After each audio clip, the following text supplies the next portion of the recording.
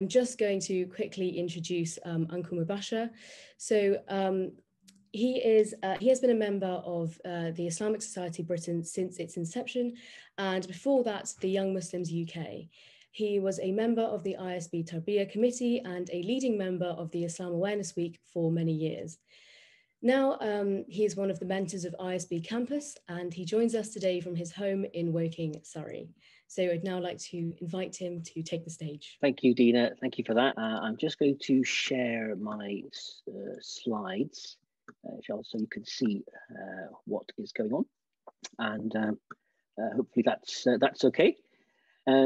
So, Assalamu alaikum, bismillahir rahmanir rahim, alhamdulillah rabbil alameen, wassalatu wassalamu ala rasulih al-kareem wa ala alihi wa sahbihi ajma'een, rabbi shrah li sadri wa yassir li amri wahlul uqdatan min lisani yafqahu qawli. So today we're continuing with the series entitled Classical to Contemporary, and by this is meant the analysing our vision, priorities, culture, language, and also potentially fiqh, so that it fulfills the purposes of Islam and satisfies the needs of our situation. It's a long syllabus of Dr. Rizwan, but just to make things a little bit spicier, to give us a taste of what may lie ahead. He's asked me to look into some interesting topics. And I'm sure we'll cover these topics again in depth in future. So this is really just a kind of overview, a food for thought, if you like. I have far too many slides, so I'm going to have to skip over some, but you can watch the video later and pause it if you need to. And I'm going to have to speak fast because time is short. So this talk is in 4 parts. I will introduce the issue at hand, and then I will survey a range of classical opinions, and I'll try and put some historical context within which some of our jurisprudence was developed. And then in part 4, I will compare and contrast our times with the present. So in the beginning, part 1 now, I'll be looking at one of the ideas underlying the argument of those who advocate a clash of civilizations between Islam and the West. After I introduce the issue at hand, I'm also going to say a few words about how we approach the classical tradition in general. So this idea of perpetual jihad, the fact that Muslims are at a state of permanent war with all non-Muslims. To be honest, I actually thought these accusations, which surfaced a lot after September 11th, had all effectively disappeared, except amongst diehard Islamophobes. But I came across it again just last year when I was taking part in a course on the Sharia, just for interest. When one of the non-Muslim participants wanted to know about this, he wanted to know about it just last year, about this open-ended mandate, he said, to wage military jihad against non-Muslims until they convert or submit. So if I was to try and elucidate the main points of this model, it probably has 3 elements to it. The whole world is divided into 2 spheres: Darul Islam, land of Islam, and Darul Harb, land of war. And there's a state of permanent war or jihad between the 2 until they convert or submit. And the command to fight abrogates all other exhortations to peace in the text. And to be fair, I should add that some of these descriptions mention the idea of a treaty, but they're only allowed for 10 years or temporarily. Now, it's not as if these ideas have not been supported with some evidence from the classical writings. And if you were to pick up a translation of a classical book of CR, the sort of Islamic Law of Nations, you might find some of these concepts and this model. So if you picked up Ahkam al-Sultaniyya, you might see it. You might see this from in here. But as a spoiler alert, I will show that this model of the Islamophobes, if you like, is a gross mischaracterization of the classical and an oversimplification of the classical Islamic scholarship. But it does have some basis in the classical model. So the second aim is to understand why and how contemporary scholars have moved away from this model. So let me just say a few words about our approach to classical works. So to begin with, every action we know is judged according to our intentions. And the intention here is not just to try and reshape the whole of Islam into the modern world. Although fiqh is grounded in realities, if the reality of the modern world is unjust in some way, then we need to work towards adjusting the reality and not the other way around. But if the modern world or the reality is in accordance with or has moved towards a basic framework that is Islamic, then that is a different matter. So we take a balanced approach to modernity. It's not all good, it's not all bad. The second thing is we take a balanced approach to our own intellectual tradition between neglect and also blind following. So as you know, the doors of ijtihad have never closed. No one has the right to do so. And one of the characteristic features of Islamic legislation is that it has both stability and flexibility. Some things change and some things don't change. And so we reflect upon the famous saying of Imam Malik, who said, every person's speech is either accepted or rejected, except for the one buried here. And he's referring to the Prophet sallallahu alaihi wasallam. So we have a balanced approach. It's not quite in the middle though. We say it's slightly biased in favor of retaining existing rulings because most people will presume existing rulings to have, if you like, a presumption of correctness unless there's some change. So I'm going to have to skip some slides here. I'm assuming that you have to know some of the basics about the difference between fiqh and sharia. Suffice to say, the texts do not speak for themselves. The fiqh is the human interpretation, application of the Quran and Sunnah. Sharia is more of a theoretical construct, if you like. Therefore, it's possible to have a diversity of views. When it comes to the adaptation of fiqh, we know that it's not set in stone. It's not unresponsive to the changing circumstances, and there are avenues for change. Various methods of adaptation of fiqh. One of them is to look at the what's called illa, an analysis of cause. Another one is to look at customs. Another is to look at maslaha, and there are other things as well. Regarding the illa, Islamic thought divides rulings into two categories generally. What is called immutably fixed, or tawqifi, and then there's also rationale-based mu'allal. So the ones which are immutably fixed, these are not contingent on discernible rationales.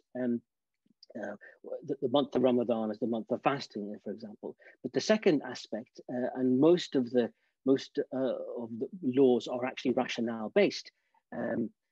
These are ones which are accessible to reason. They have tangible purposes, and they are the subject of ongoing legal interpretation to ensure that their application remains consistent. We say the basic premise of the law is al-asl at-ta'lil, and the scholars are people who must understand the text and the context. They must understand both. God made the law for human beings. Human beings were not made for the law. And this is why fuqaha are called people of understanding. Another thing about customs is the Egyptian jurist, Maliki jurist Shihab ad-Din al-Qarafi was asked a question on rulings that have been deduced on the basis of customs. And he said, holding on to rulings that have been deduced on the basis of custom, even after this custom has changed, is a violation of the consensus and an open display of ignorance.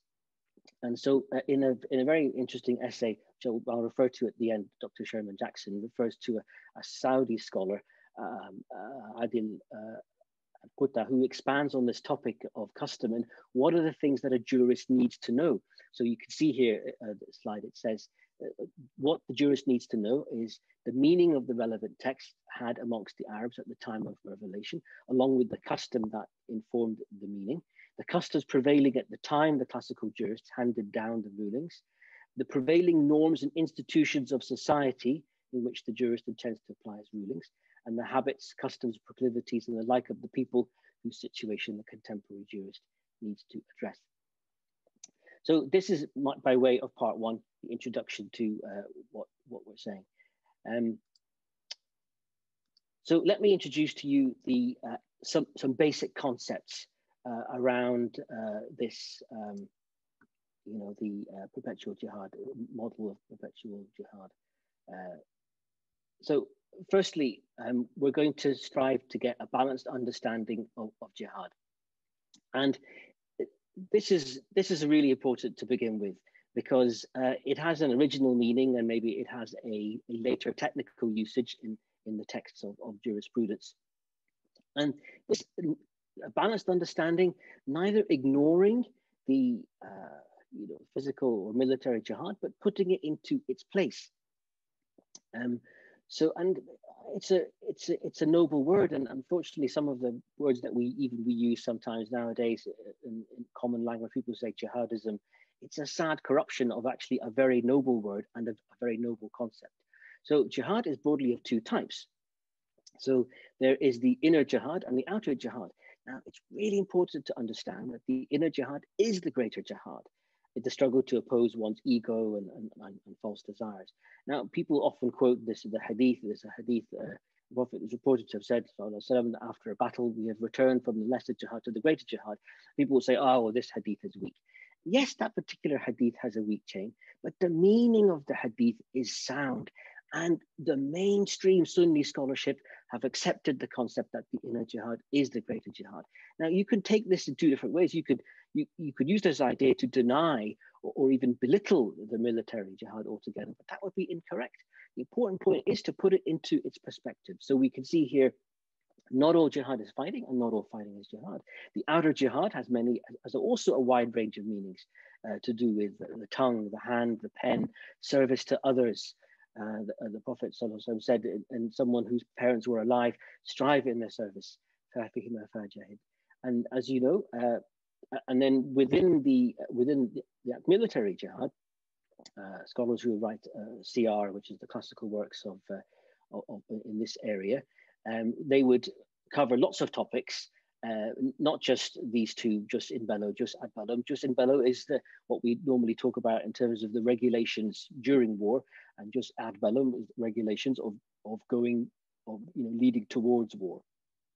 And then within just ad bellum, there are issues to do with defensive war and offensive or preemptive war. So I'll cover these topics in the talk later on. So the point of this exercise is not to downplay the military jihad and claim there's no such thing, nor is it to elevate it above its rank.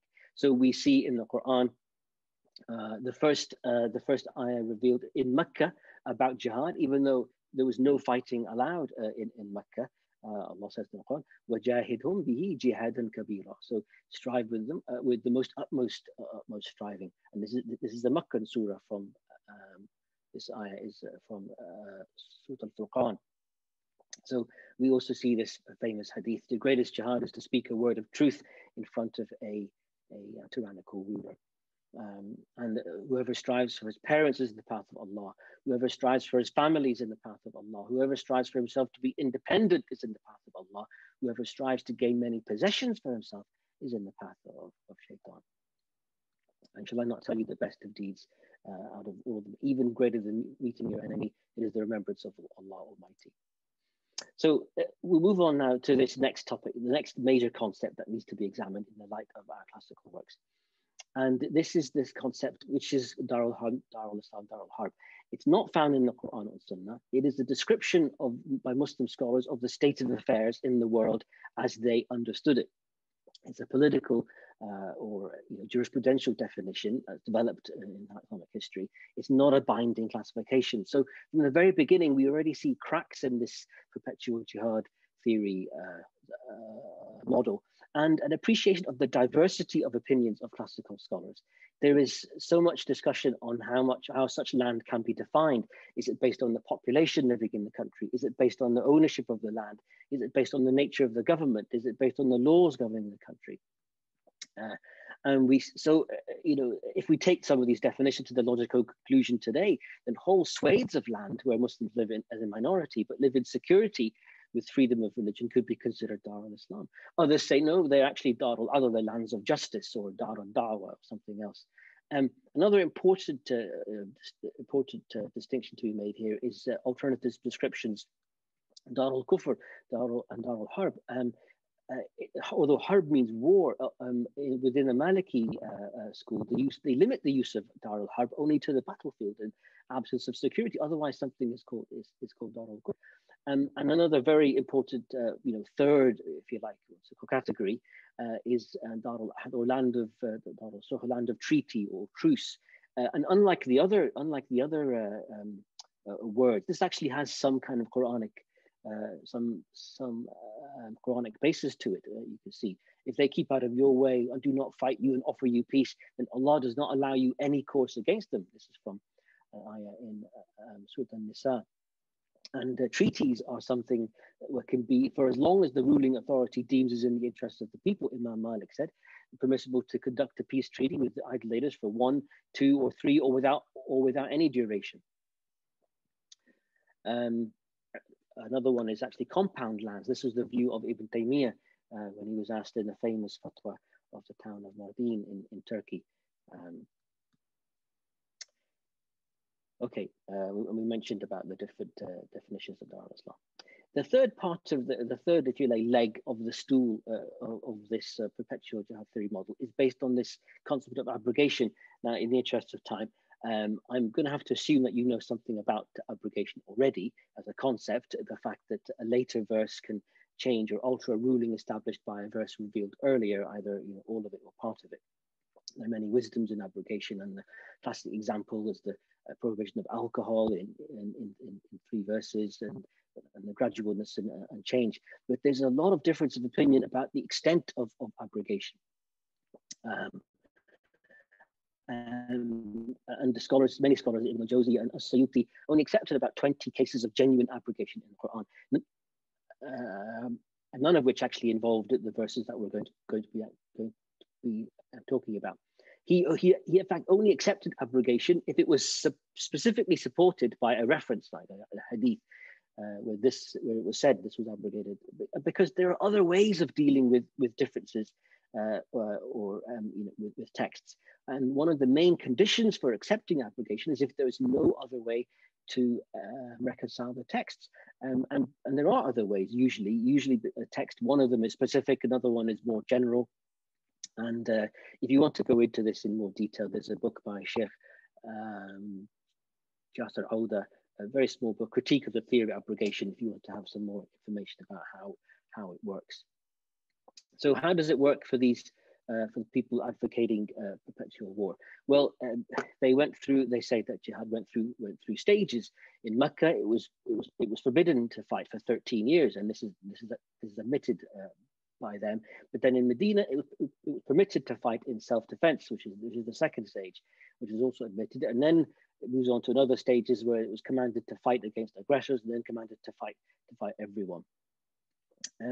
And how do they do that? Well, they say, well, there was a verse which is so-called the sword verse. The sword verse, Hayat al-Sayf, is not from the Quran or the Hadith or the companions. It's appeared later in the classical tradition. Obviously, there's some discussion. They don't agree amongst themselves into what is the sword verse, or which one is it. And then there were 2 or 3 or maybe 4 what's it called, candidates. And often this is the first one, the 5th ayah in Surah At-Tawbah. But immediately, if you read this ayah, if you quote it in isolation, yes, it sounds like it abrogates everything. It could abrogate everything from before. But even in context within this surah, there are questions about who does it apply to, the surrounding ayahs. And one of the claims of abrogation is that it abrogates up to 140 other ayahs. But other scholars have said it itself is abrogated by another ayah about setting prisoners free or ransoming them. I'm not going to go into the full details, but even for this ayah, you can see the one before, the one after. It has to kind of almost abrogate the one after and the one before. And in fact, in another one, which is they say in the first ayah you come across in Surah Al-Baqarah, the 190, the one, it's 4 ayahs about jihad, and it says number 2 abrogates number 1, number 4 abrogates number. It's too much. It's an awful lot of abrogation in order to get to where the point of where they're getting. And so, just as an example, and this is what I was talking about. This first ayah. There are many other ayahs that show that war is conditional, and many scholars have said that these ayahs are not abrogated. So this is the first ayah you come across, the first one here in Surah Al-Baqarah. And this ayah, fight in the way of Allah against those who fight you, but do not transgress. Verily, Allah does not love the transgressors. This is actually summarizes the whole of just war theory in Islam, because if just war theory has two parts to it, you can transgress in war and you can transgress by going to war. So you don't transgress in the war, and actually within the schools of within the fiqh, the writings about conduct in war, although they were written by Muslim scholars many years ago, they're pretty much in parallel to what we have today in terms of things like the Geneva Conventions. And this next ayah in Surah Al-Anfal, if they incline to peace, then incline to it as well, and put your trust in Allah.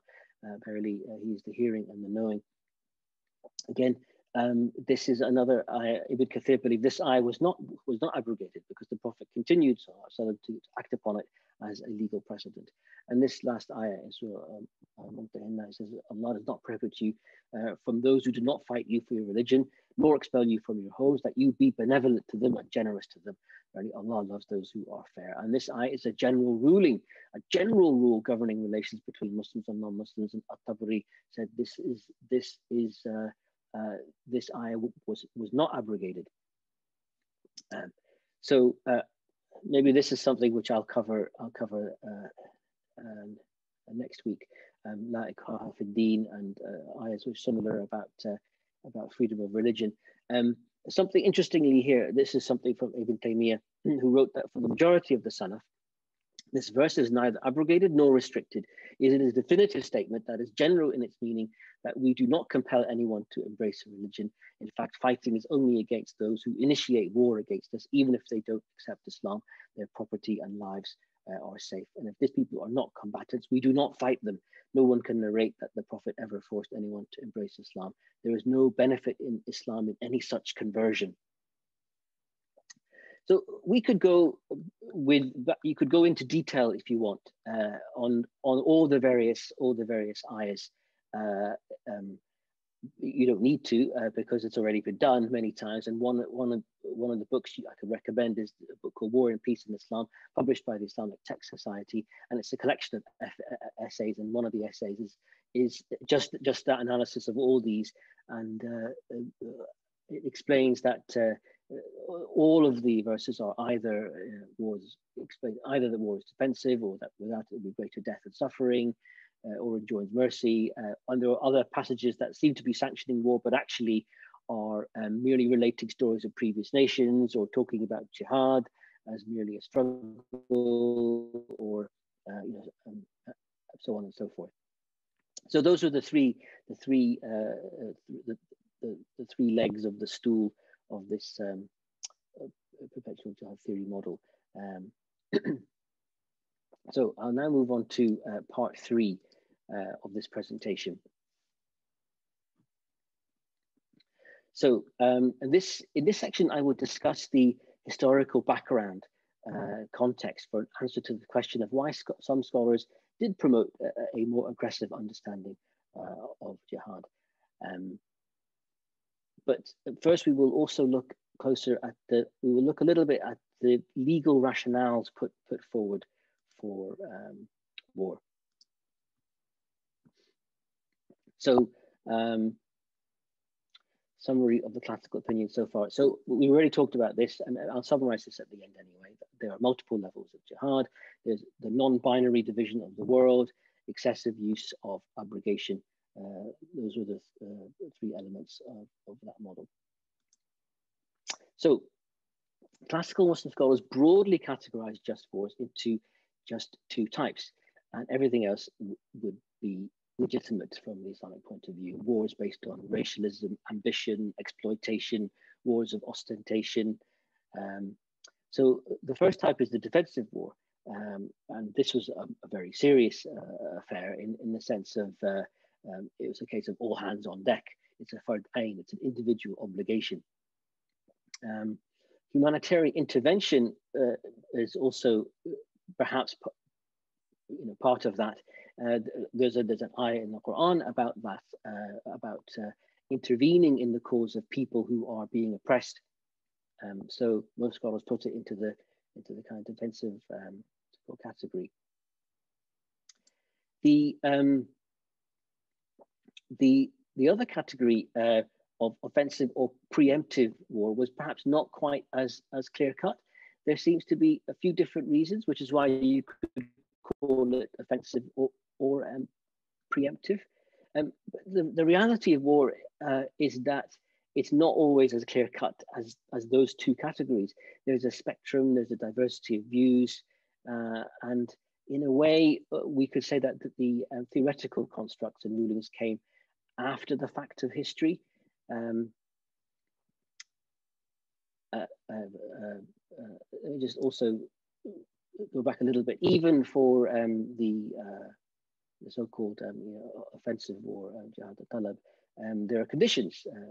Most scholars would say enforced conversion is not permitted based on the ayahs we just talked about. It can only be declared by a ruling authority. An invitation to accept terms must be delivered first. Kind of curious in the sense that you'd think a preemptive attack might not require that, but undertaken once a year.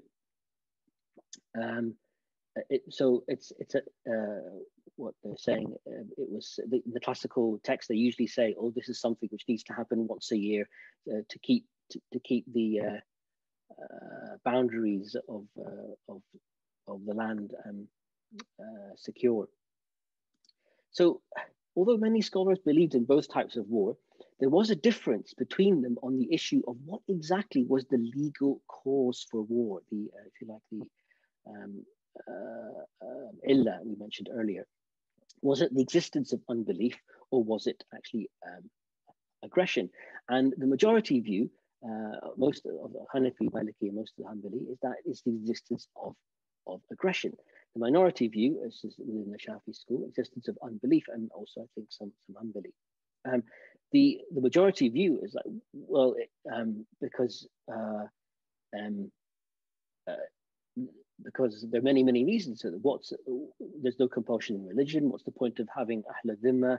Why did the Prophet release prisoners of war, Muslims? Why are the non-combatants spared in rules of war? There are many reasons. So you can see here a quote from Ibn Taymiyyah. The Prophet's biography shows that he did not fight whoever made peace with him among the unbelievers. And the books, biography, prophetic traditions, tafsir, jurisprudence of history are full of such acts. And this is widely narrated in his biography. Thus, the Prophet did not initiate fighting with anyone, and had Allah commanded him to fight every disbeliever, then he would have initiated fighting with them. And Ibn Rushd the elder, the grandfather of Averroes, who was a Qadi, he said, whenever we are placed beyond the reach of the enemy, the outlying districts of the Muslim lands are secured and the gaps in their fortifications are filled, the obligation to wage jihad falls from the rest of the Muslims. So if the majority views that the presence of aggression is the legal cause for war, why was there such a rapid expansion of the Islamic empire? And the answers for most scholars comes down to the background historical context. Now, several verses of the Quran give us an indication of this general state of war in 7th century Arabia. War in a sense was a kind of normal way of life. It says that, do we not see that we established a safe haven while people all around them were being snatched away? And remember when you were a small marginalized group in the land living in fear, that the people would snatch you away. And also from the 106th chapter, Surah Al-Quraysh, Ila fi Quraysh, for the comforting of the Quraysh, the comfort of being able to complete the winter and summer caravans. Let them then worship the Lord of this house, who banished their hunger with food and their fear with security. Why were there even the concept of forbidden months? There were 4.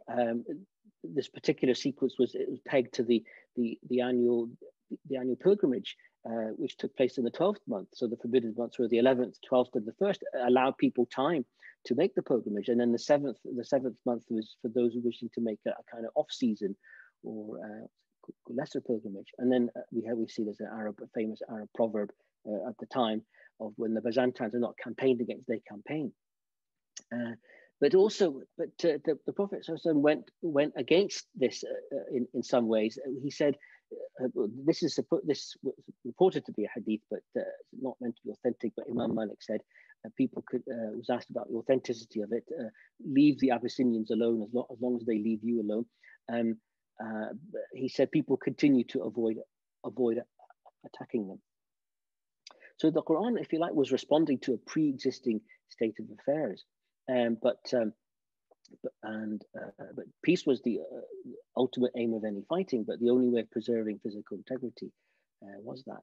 So we don't have to look really only at Arabia. It was a characterization of the pre-modern world in general. So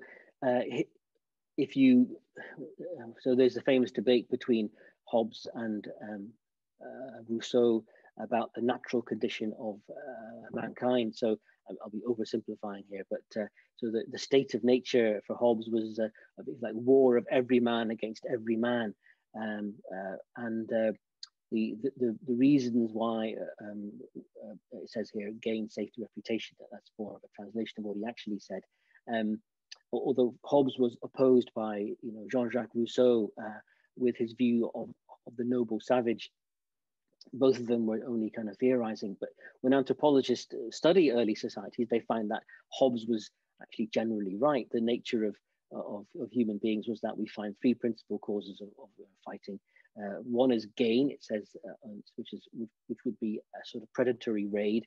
Another is safety, which is a preemptory raid, and the third is reputation, which is a kind of retaliatory raid. Hobbes also got it wrong in some ways, because people do cooperate with. It's not exactly every person against themselves. We have allies and kin, everything else. Immanuel Kant quotes something similar. He said, "The state of peace among men living side by side is not the natural state. The natural state is one of war." I picked up this stat from the New York Times. Of the past 3,500 years, humans have been entirely at peace for just 268 of them, for about 8% of recorded history. Another thing that's really important to understand is about empires, which have been the dominant international organization in world history. They go back as far as recorded history goes. Much of history is the history of empires, and imperial politics, imperial practices, imperial cultures have all shaped the world, and they have similar stages. There's the age of pioneers, conquests, commerce, affluence, intellect, followed by decadence and decline and eventual collapse. And the great empires of the classical age, just before the coming of Islam, coming from Prophet were the Chinese, the Roman, and also the so-called Persian, or rather the Byzantine and the Persian. And Islam was dropped, if you like, in the middle of that age of empires. Now, wars in Europe are really interesting because the current international world order is largely come from the European experience of war. And the number of European wars is actually mind-boggling. From two conflicts per year in Europe for 1100 years. Peace was regarded as a brief interval between wars, a kind of almost automatic activity. And the motives were usually the same as we mentioned with Hobbes. And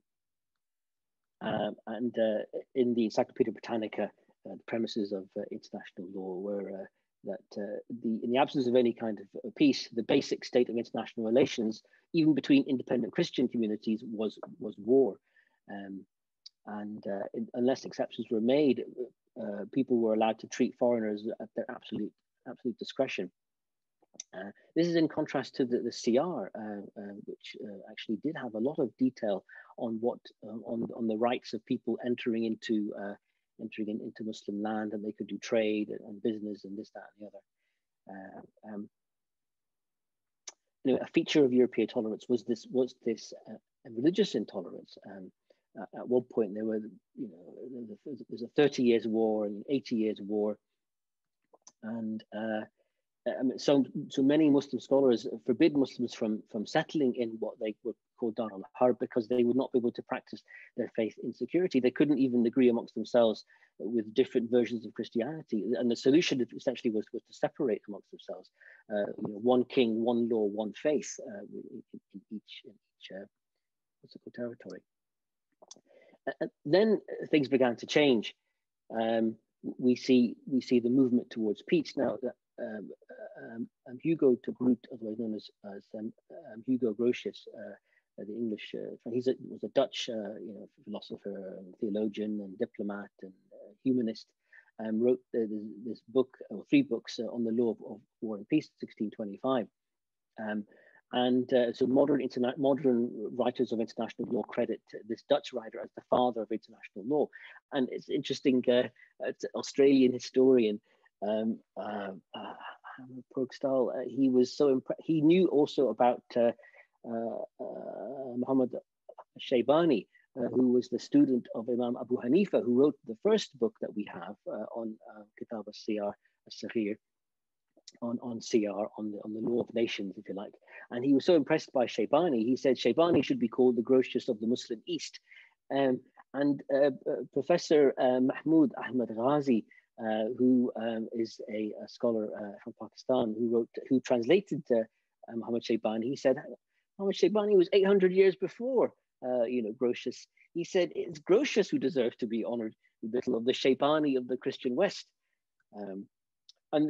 As an aside, if I've got time for this, there's a lot of discussion about what influences that people had around. It wasn't just Hugo Grotius. There was Francesco de Vittoria, Almerico Gentili, people like that. And there's a paper, I'll reference it at the end, by Dr. Mohammed Munir, where there's actually discussion about what kind of influence the CR works had on these people. And I'll just, as an aside, Justice Veera Mantri, who was a judge at the International Court of Justice in the 90s, he wrote a paper giving 16 reasons to prove that Hugo Grotius was possibly influenced by the CR.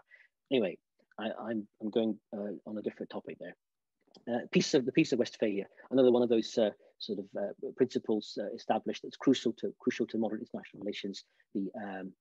Which sets up the principle of the inviolability of borders and non-interference in the domestic affairs of sovereign countries. So we have effectively today a kind of the Westphalian system, or the Westphalian system. There's another interesting essay from Immanuel Kant, which I quoted from earlier, was his essay, his proposed peace program, which he wrote in 1795, also seen as the starting point of contemporary liberal thought. And he has these preliminary articles, and he has some if you like, the foundation on which to build peace. He talks about having every state should be Republican. By that he means democracy, because he didn't actually believe in democracy, because he thought it was mob rule. But the peace would be between Republican states, and the law of nations should be found on a federation of states, and the law of world citizenship should be limited to conditions of universal hospitality. So Immanuel Kant's writing may be an example of the growing anti-war literature. And other things that happened, many European powers redirected their energies from conquest to commerce, or maybe we can call it colonialism. Wars were essentially becoming less frequent, but more deadly because of the sort of industrialization of weapons. Anyway, it all went horribly wrong in the late 18th and 19th centuries because of the rise of nationalism. It was the age of nationalism and romantic militarism. I mean, it's a very confusing period of history in terms of the influence of different factors. Enlightenment humanism was still there, but also conservatism and nationalism, and also utopian ideologies were all sort of competing forces. So there's some quotes there from the 19th century about the kind of romantic notion of war the fact that war enlarges the peace of mind, raises their character. War is life itself. War is the foundation of all the high virtues and facilities of man, and so on and so forth. So there are a number of growing trends away from war in Europe before World War One. The Hollandization phenomenon you see there is that some countries like Holland and Switzerland and Sweden were quietly beginning to drop out of the war system. But also there was an organized sort of peace movement devoted to abolishing war. They were calling war immoral, repulsive, barbaric, uncivilized, even economically futile. The winners of the war were often worse off than if they'd not pursued the policy. For the socialists, war was the capitalist device in which the working class was actually fodder. But World War One essentially put an end to all of the romantic militarism in the mainstream idea in the West. And it was they say it was a very literary war, which is why at school, we study Siegfried Sassoon and Wilfred Owen. You read about these anti-war literature. And there's that film All Quiet on the Western Front because of the absolute insanity of war at the time. Which reminds me of a hadith of the Prophet ﷺ that one of the signs of the last hour is that killing will increase. And he said, a time will surely come upon a people in which the one killing does not know why he is killing, and the one killed does not know why he was killed.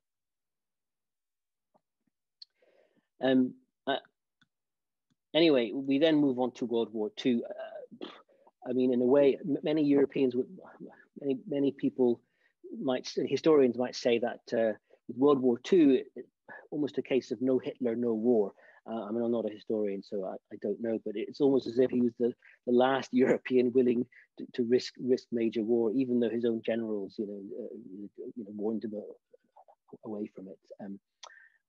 And then we have leads on to many things before the League of Nations and the United Nations, the Kellogg-Briand Pact and things like that.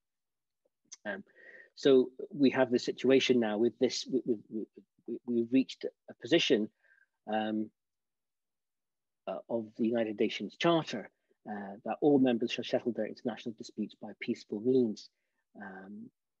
In such a manner that international peace, security, and justice are not endangered. And Article 51, and all the Muslim countries, the OIC Charter, the Organization of Islamic Cooperation,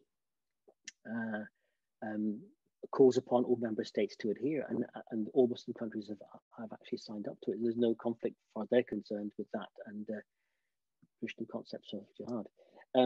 So we've reached what might be called a state of peace. A true state of peace appears to have developed based on genuine mutual confidence that war between them is practically eliminated, even as an option. Nothing like this has ever existed in human history. So we're just going to bring this all together in the final part of this presentation. I'm going to revisit the perpetual jihad theory model, discuss the impact of the change to a state of peace in the 20th century, and then just have a quick, some, if you like, concluding remarks. So we find that the model actually breaks down pretty comprehensively in so many ways. The aim is not to prove, Orientalist Islamophobes wrong. It's to consider what of the classical tradition is also subject to change. So the issue of the divisions of the world, we already said the classical tradition was already non-binary. Some contemporary scholars, there are different views on their different approaches on this. Some still adhere to the, if you like, tripartite model. They say it's useful, for example, on discussions about the fiqh of minorities, but it has no bearing whatsoever on matters of war, because the basic principle of relations with others is peace, not hostility. And this is from the Quran.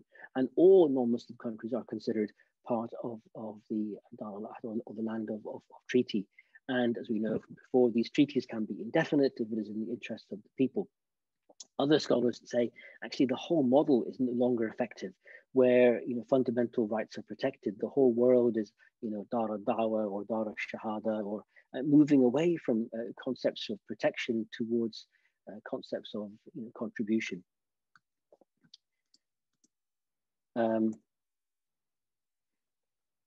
What is the impact of the change to a state of peace? So we see in the 20th century, we've introduced major changes to the situation. And this is an unprecedented development in the history of the world. And this fundamental difference between the prevailing reality of pre-modern and modern times, it both justifies and requires a different interpretation and application of all scriptural and juridical injunctions that that command the Muslims to wage war against non-believers. So, contrary to the situation, there's no obligation under a state of compared to state of war, under a state of peace. There's no obligation to wage aggressive jihad. Another way of looking at it is the legal cause has disappeared. The legal cause for fighting was aggression. In the absence of aggression means that fighting cannot be initiated. And it doesn't matter how this situation came about. What matters in legal deliberations is the concrete situation on the ground, not the, as you say, the agency with which the situation is brought into being.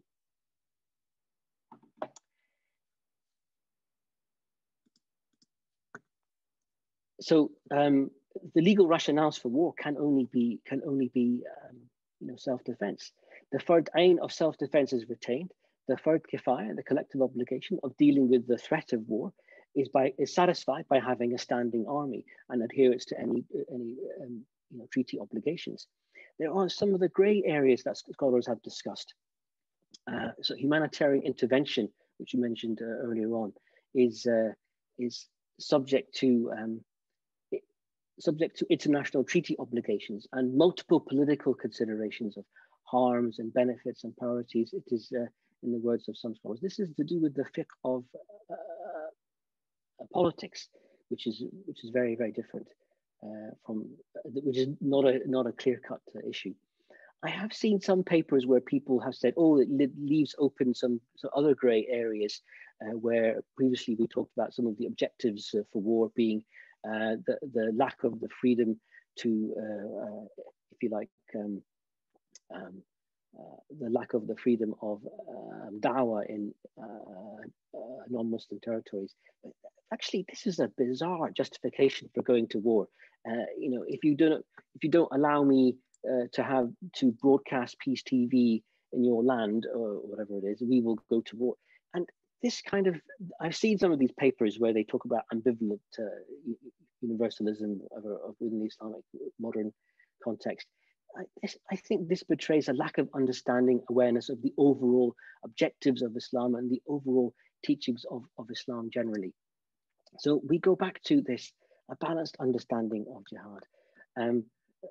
We know that the classical tradition affirms multiple levels of jihad. We know that not all jihad is qital and not all fighting is jihad. We know that the books of fiqh use jihad to mean exclusively military warfare, but Islam is not just fiqh.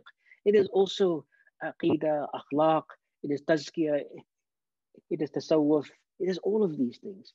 And we say military jihad is not the goal. Its necessity is the necessity of means, not of ends. And military jihad is not an individual obligation upon every Muslim of the same level as the obligations. We mentioned before, Dr. Rizwan did a talk a few weeks ago on the core values ayahs. It is not included in the characteristics of Al-Bir, Surah Al-Baqarah. It is not the characteristics of believers in Surah Al-Anfal, or Surah Al-Mu'minun, or in Surah Al-Rad, or in the Ibad al-Rahman in Surah Al-Furqan, or in Surah Al-Dhariyat, or in Surah Al-Insan. Okay, and there are far more ayahs emphasizing peace, forgiveness, reconciliation, compassion. If you take the overview, you could take the sort of ground level of comparing ayahs with ayahs and put them side by side, but the overall view. I think this hadith kind of puts the jihad into perspective. The Prophet said, "O people, do not desire to meet the enemy, but rather ask Allah for safety If you meet your enemy in battle, be patient and know that paradise is under the shade of swords. Verily after me, there will be conflicts or affairs. So if you are able to end them in peace, then do so. You know, so this kind of shows you that there is nobility in a just war if you had to fight it, and a great reward for the martyrs. And we know that this is all from the hadith. And another thing is that another overview, if you like, a sort of global view of Islam, is that, and which is why people get confused. They think that there's some grey areas, because we know this, but they may not know it. We know that Islam and peace belong linguistically to the same root. We know that Islam promotes the spreading of peace. We know that peace is one of the most beautiful names of Allah. We know in so many hadith the Prophet said, he said, Afshu salam. He said, Afshu salam, wat'imu ta'am, wasallu nasu niyam, tadkhulul jannah bisalam. Oh people, spread peace, feed the hungry, and pray at night when people are sleeping. We know that the objectives of Islam, the maqasid of Sharia, of the preservation of life, of mind, of religion, of property. We know that peace is the greeting of believers in this world and in the hereafter. We know the Prophet said, "Do not wish for war." We know the Quran refers to the Treaty of Hudaybiyah as Fath al-Mubin, a manifest victory. We know we have to incline to peace if the other side inclines to peace. We know even the symbols and names in Islam or promote peace. The Prophet said the leader is a shield behind which people fight, not a sword. And we dislike the names like harb to give to people. I've only got 5 minutes for questions. If anybody has any questions, I think we're going to try and wrap up at 9 o'clock. But that's the end of this presentation, inshallah. I will just also, just to finish off, just point you towards some articles to read. I actually got some of the history of the decline of violence in the West from Steven Pinker's book on the better angels of our nature. But if you want to just go for articles and you haven't got time to read the books, then I recommend you reading these particular articles. No list would be complete without something by Dr. Sherman Jackson. So it's an old one, but it's one of the best. Jihad in the Modern World. Dr. Muhammad Munir has a survey in this essay. Imam Zaid Shakir did an article in a book called Jihad is Not Perpetual Warfare. It's also available in his book called Scattered Pictures. War and Peace in Islam, published by the Islamic Text Society, is a collection of essays which I mentioned earlier. A Guide to Refuting Jihadism is also available online by Rashid Ali. Ustad Shurkhil Sharif has got articles online on jihad, martyrdom, war and peace. And also Ustad Justin Parrott from the Yaqeen Institute also has just war theory in the Quran and Sunnah on the Yaqeen Institute website. And there are also the, if you like, it's called Justin Bello is also articles on that there. If you want to go for books, then I mentioned Professor Mahmoud Ahmad Ghazi, who was a Pakistani professor. He translated the books of Shaybani, which is I think the most famous book on Siyar, the Kitab al-Siyar al-Kabir and Kitab al-Siyar al-Saghir. I wouldn't recommend the Majid Khadouri translation from 1955. It seems, from my understanding, a lot of Orientalists got their understanding from the Majid Khadouri translation, and I think it has some flaws in it. Muslim Conduct of State by Dr. Muhammad Hamidullah.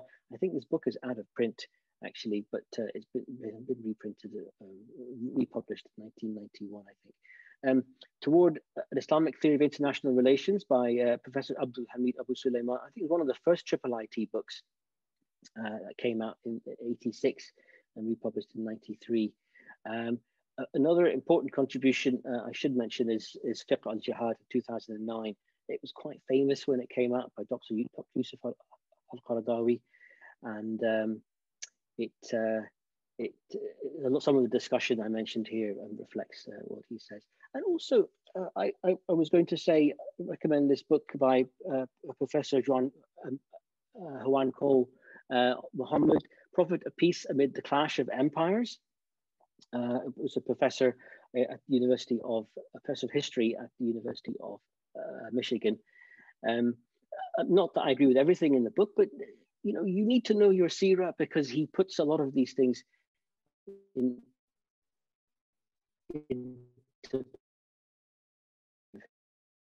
as well, so that you see this overall.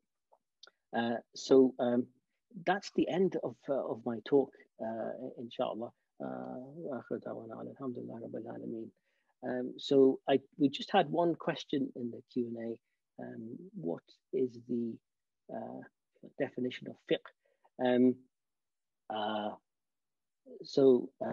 It was, so this is the difference between fiqh and sharia. Kind of another talk, but fiqh is actually jurisprudence, if you like. In the Quran, it means it's used to mean understanding, if you like. Fahm. Do you understand? But we use it now. It's translated in English as jurisprudence, the application of the texts to derive the sort of detailed laws. You mentioned the Prophet's example, how many of the ghazwas were preemptive, aggressive, and defensive. Yes, I don't have,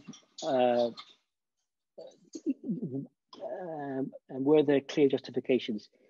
Yes, there were clear justifications. I think you'll have to read some of the literature that I've got. Some of the papers, they actually go through all the so-called episodes in the seerah where there was supposedly preemptive, and even this book, in what's it called, Juan Cole, even that one, he actually discusses the sort of if you like, battles of Prophet Sallallahu Alaihi Wasallam.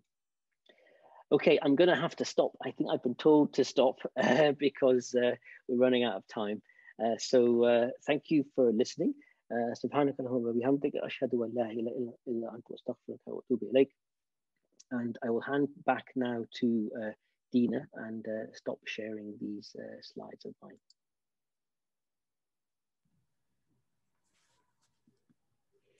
Huge thank you, Jazakallah khair, to Mubashir Khan for a very interesting and informative talk that was.